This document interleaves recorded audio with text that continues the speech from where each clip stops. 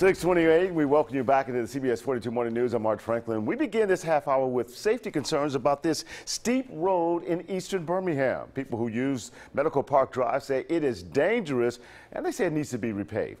CBS 42 News reporter Britt Moore live in Birmingham to explain what's going on. Britt? All right, well, Birmingham police tell me they've responded to 62 accidents on this road, likely due because of this steep hill. They say it's already dangerous, but when you add the rain into that, it creates a mess. Now, there was evidence of that back in December when a mail carrier was driving down Medical Park Drive and started sliding. His vehicle jumped the curb. He busted his knee. Now, so far this year, Birmingham fire crews have responded to 5 accidents since February. Now, I spoke to an employee of nearby St. Vincent's East Hospital.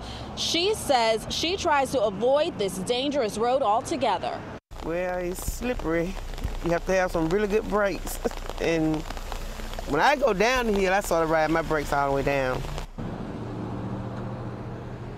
Now, the director of planning for the city tells me city leaders have met with hospital administrators. They're looking into options to elevate the curve of this hill. I'm told engineers are currently designing the road. They say that process will take about 30 days. However, Councilor LaShonda Scales says she doesn't feel the urgency to really do something about this dangerous road. For now, we're live in Birmingham this morning. Britt Moore, CBS 42 News, local coverage you can count on.